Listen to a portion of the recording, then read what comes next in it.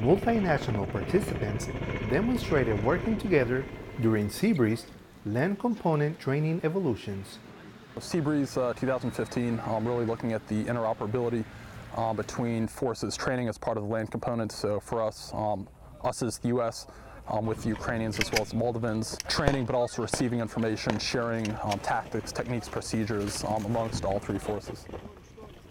SHYROKYI stresses the importance of building relationships, capabilities and capacity that allows nations to operate together. Specialist Raul Pacheco, SHYROKYI LAN, Ukraine.